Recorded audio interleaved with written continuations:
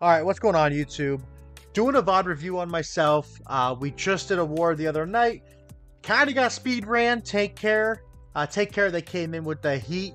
They played a really good war. They had a really good breakout strategy, and they really took advantage of a lot of lack of pressure in specific areas that we have. But either way, I'm going to do a VOD review on myself, kind of break down gameplay issues that I'm doing, things that I tried, things that worked, things that didn't work. So we're going to go ahead, get the ball rolling, and go through it. So let's get this rolling. All right, so off the rip, just to kind of give you an idea, so my group, we are a quad / flex group, right? Our assignment is top right on B point. We are giving A point, that is our free point. C point is our last point fallback. When we get to fort, which we do, again, we get speed ran, we get bullied pretty hard by Take Care tonight, or on this evening rather. Our point is, or our objective is holding C gate. So left gate. All right, let's get it going. So first off, I guess before I do get it rolling too far, statistics wise, I'm running 255, 355. Of course, magnify makes things a little difficult. So 255, 355 is what I'm running on this one. 255 being strength, 355 con. You can see I am running armor breaker this war, giving it a go. On my hotbar, I am running void absorption.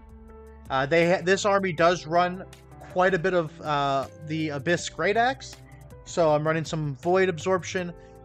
The mana potion. So the reason for the mana potion is I am running healthy toast on my amulet with Ankh. At this time, this is the day before the Ankh nerf. It is still 50%. The healthy toast perk actually heals more than your standard health potion, and it's on a lower cooldown. So that's why you see the mana potion there, regen potion, and then of course cleansing potions. I am running Cunning Bile, anti-heal plus the exhaust for my heart rune. It's been actually pretty impactful, so I've been running it, and it's felt pretty good. So my gem split, I'm doing a flat 10-10, so 10 all physical, 10 all magical for this war, and then of course the void absorption helps fluff my void resistance. So okay, let's get it rolling. So dropping down, I always kind of ping where I'm moving. So as lead bruiser, I need to be able to, show my army where we're going. Now, here, I do see that we are pretty heavy on the right-hand side. So instead of us pushing up into top right and kind of being on an island and dying, we're going to play back towards, bottom right / bond region to kind of plus up our numbers there until our left side wins. On breakout, majority of our army is on the left-hand side. So we're going to kind of play back until our left side wins, and hopefully that allows us to stay alive until then. So you're going to see we're going to be playing this choke here between point and bonfire. Trying to jump on to some of their non-gridded players off the rip here. But then again, their grit does turn onto us. Now, here they are wrapping us pretty good. So let's go back just a moment. We're going to go back about 10 seconds here. So you're going to see when I do turn to the right, they have a lot wrapping. Potentially 1, 2, 3, 4 groups wrapping. You're going to see a little bit more right here on the front left when I turn again. So they are wrapping pretty hard. We don't have a lot of bodies. We have 4 groups to counter this entire wrap. And that includes our quad groups that are, hovering on the bonfire side of point. So they do have a pretty good wrap here and get into our road. So this is something that got us pretty good. It was a good breakout play for them. So as we're kind of brawling here, unfortunately, because we are outnumbered and we are not pushed up into the top right, we do not get good pressure on their healers. This may have been an audible call that I should have made when I didn't really see our left side pushing over to help us yet. I should have been like, you know what, we need to push forward and get on these healers. But then that would have made our back line even more free for these groups here. So I guess either way, it is what it is. We were outnumbered on this side. He's calling groups over to us, so we're just kind of trying to live here. Okay, he's pulling people over. So communicating to the army here. Yeah. I would push closer. So trying to get my group here to get a little bit tighter to point. Try to draw the aggro of these groups towards the point to get them away from our road, away from our back line here. It's kind of the intention. Again, big issue is, though, our healers have reds around them. Their healers do not.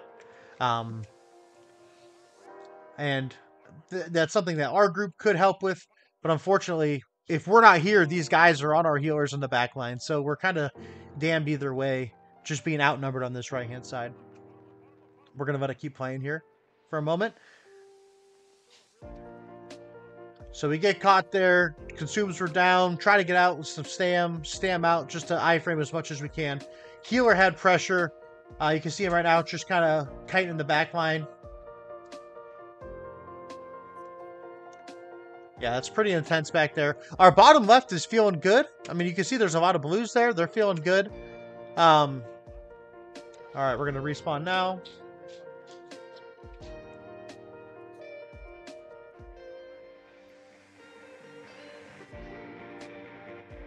Yeah, I go to the shop, realize I don't have the battle tokens, so we're going to run back out.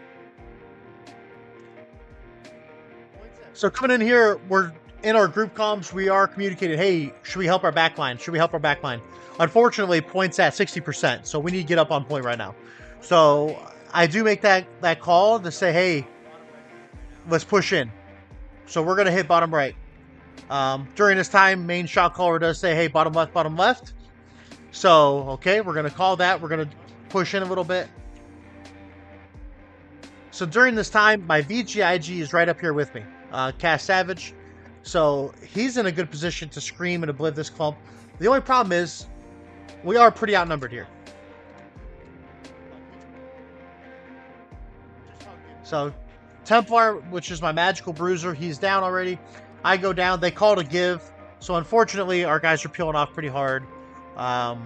It is what it is. So now we're going to respawn, and we're going to try to get back over to C point as soon as we can. During this time, I'm letting my team know, hey, we're going to be top left. So coming back up here, we need to try to slow and stop them and get them broken up so they don't just collapse, opposite bond and point. So trying to just disrupt, keep these guys back. A lot of non-grit players here, so a really, really clutch location for a gravity well.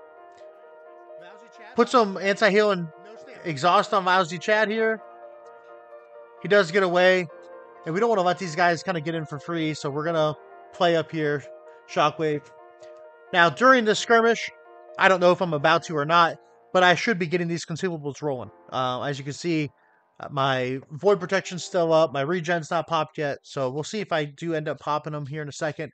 I'm stammed out currently, so hopefully I kind of disengage, get some consumables running, get that stamina back, and then get back to it. Let's see what happens here. So I'm going to left-click to keep the grit going. Left-clicking to keep that grit going, that's going to give me more mitigations through Grit Ward and 350 Con. So in the event that I am stammed out, I'm either going to run away, or I'm going to just keep left-clicking to keep my grit active so that way I take less damage. Again, one thing I am goofing up here, though, I don't have my regen going, and I don't have my Void Protection going. Void Protection's not a big thing. I could be saving that for a clump fight, but the regen should be popped right now. So, all right, as a group, again, we are kind of brawling up here, holding this space, trying to deny them, this point.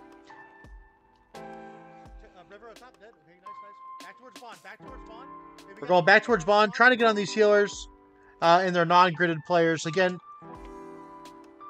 as fun as it is to clash in these clumps with bruisers and other, thick boys, ultimately we should be trying to disrupt their non-grit. Their healers, their BBIGs, their VGIGs, their fire staves. The non-grit players around the point is what we should be hitting until that point's really 50% or more. Then our group will kind of hop on and help. But so trying to keep these healers moving. See if I can't get some low health bars.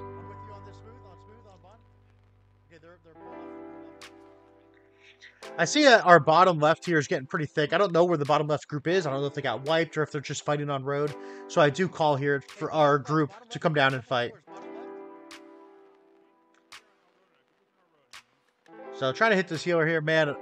I need to do a little more practicing with armor breaker. All right, coming back towards bottom left just to try to help the homies here. And we're just pretty far outnumbered. I could be popping a regen right around this part too, just to kind of prep because I know I'm a little outnumbered. Same thing, just trying to disrupt some healers, man. Then points at 50%. We got a pretty good angle here, so we try to capitalize on this and get some kills. Big issue with this right here. I should have taken the half second before this formed and popped that regen, popped that cleansing potion, and this would have gone a little better. So we've got some good stuff going on. So now I get them cooking. I realize, hey man, this clump's actually developing. I need to get strong. So I pop them, and then we're able to get back in here. We get some spit down on that clump, get some anti-heal, re-grab it, keep them spinning, keep them weakened. And me and Templar are trying to game here and keep this point from continuing to spin. Although, as you see, it is slowly spinning, so they have a few more bodies on there than we do. It is what it is. I'm going to try to get out of here. I'm pretty hurt. I'm low on consumes. Coming back in. We're going to get some spit down. Try to save my boy here. Unfortunately, we've lost numbers. We've had some blues die, so now we're on our own. Trying to get out of here, managing my stamina as best possible. Unfortunately, it is what it is. There's too many bodies. Alright, 5-second respawns. Point is still spinning here. I get killed by Willie. Hey, you know what? If I'm going to die, let it be the boy Willie, man. I'm okay with that. I'm okay with that. Okay.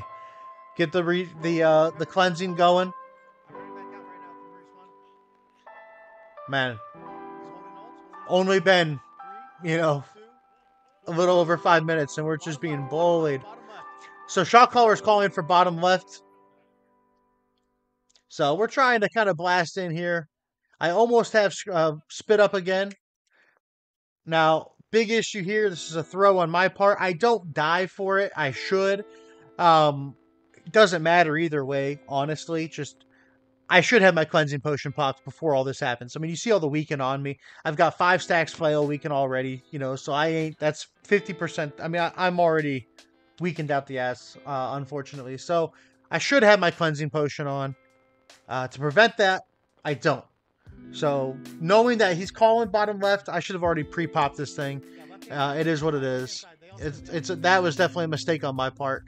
So coming back out, I don't have any of my AoE abilities, and I see their AoE healer, Pestilent, below right in front of me. So I do try to disrupt them real quick. Unfortunately, again, the armor breakers, I'm a little shy on them. We call to give. We're pulling back towards base. We're pulling back towards base. I try to dodge here, proc some shirking heals to stay alive. I'm going to my gate. As I'm going to my gate, they call, hey, let's disrupt these guys with Zerg them on A real quick. So I come back over here. Now, I make this comment game, but we're trying to brawl off the gate for 2 main reasons. One, we want to slow down their damage on the gate.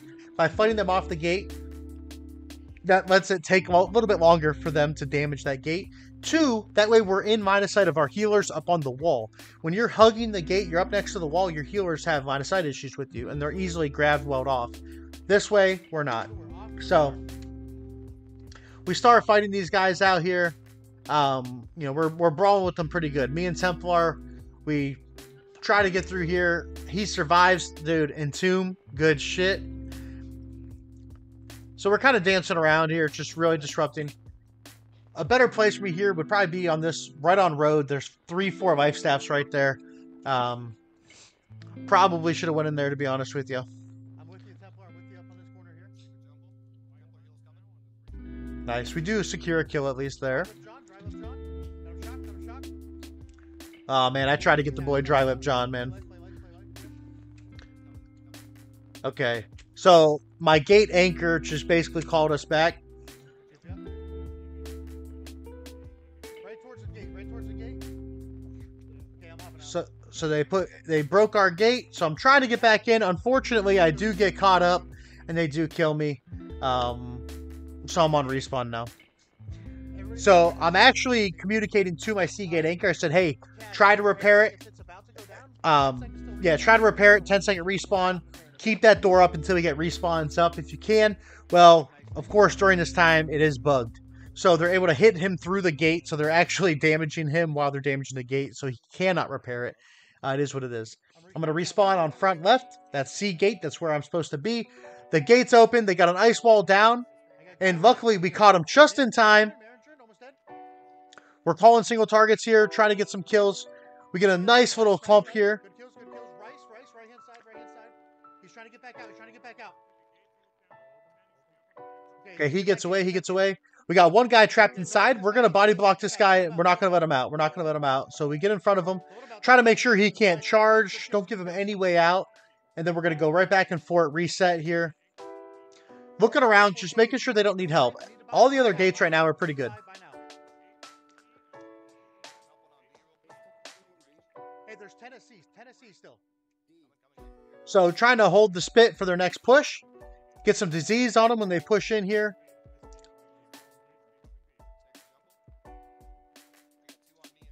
Now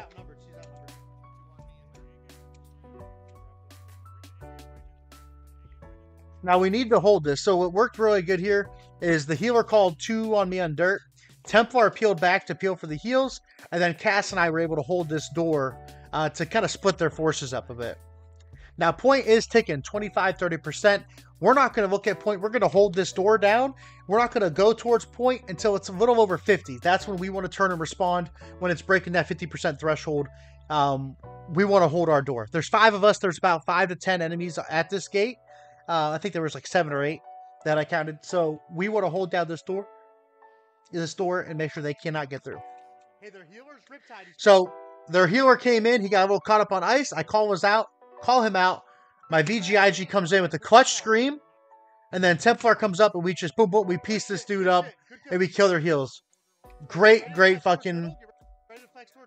Now, with that being said, we got their healer dead. But points at 75%. We got to react to mid. Now, there's 2 different things that we could have done here. Our numbers on point are obviously a little bit lower than them. They are gaining tick, so we commit to point. We could have also dove B gate choke and tried to farm their AoE healer. I did not see a lot of pressure on their AoE healer this war, but I was, pretty preoccupied, so I may have missed it. Either way, we push on the point. We try to hurry up and get on here and make some shit happen. We get a couple kills right there in that clump fight there. Trying to play life, but keep my toes on. Keep the toes on. Right up towards hell, We're trying to fight in hell. I almost got spit back up, and I'm just going to immediately spit right into the clump here. And we're just doing everything we can to try to live, man. But unfortunately, it wasn't enough. It wasn't enough. Their AoE heals just really didn't get a lot of pressure from what I could see, and they were clumping up super heavy on point. Just spinning and just living in those heals, with the combination of Onk, shirking heals, and everything else. So, we're hitting the labs. We're doing some VOD reviews on a lot of different players, a lot of different positions, finding out different things that went wrong, different things that we can do better to counter, what we're seeing out there with this new meta. As far as the Bruiser build went, though, it felt good, man. I do think, and it's going to feel even better going into this patch, into the Halloween patch with Onk being nerfed. I really think that this build does stand out and feel very good. The amount of grit ward, the freedom, and then the health working together just feels super, super strong. And of course, you do get a little carried with Onk, but not relying on the shirking heals, I think is a big factor with this build, the build that's in my Bruiser video. So if you haven't seen it yet, check it out. A lot of good information in terms of Bruiser build, and it is still a viable build after the balance changes that have happened with the Halloween patch, the nerf to Onk. This build is still very strong, so check it out. I'm loving it. I'm having a good time. You'll see, even with that speed run, You know, and being on the outside of point, not being on point the entire war, we still got 30th, you know. So, I mean, it still feels good. We're still putting out some good damage. We're still securing kills, getting some assists. Unfortunately, we did kind of get speed ran, man.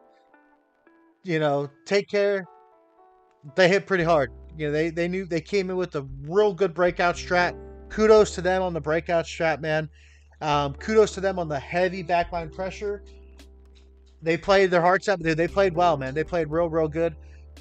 You know, our guys played good, but we're just a little behind on certain things. We got to tighten it up. We got to get better. That's all there is to it. VOD review gets the labs and make it happen. So awesome, guys. Hey, if you want to see more stuff like this, let me know.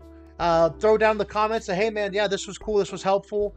Or, hey, break down more macro army play, or break down more, you know, single, you know, play focused on you know, the build and the Bruiser gameplay.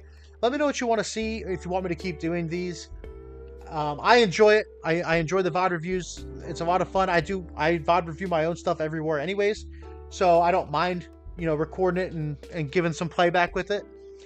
Makes my notes a lot easier because I don't have to type them out, right? I can just say it. So, but yeah, let me know. Let me know if you guys have any, you know, if you like this. Let me know if you want any other type of content that you're like, hey man, watching this VOD review made me think about this. You know, throw it in the comments. Let me know. Also, like and subscribe, of course. It helps me out a ton. I appreciate you guys. All right, I appreciate you guys though. I'll see you in the next one, man. Take care. Peace.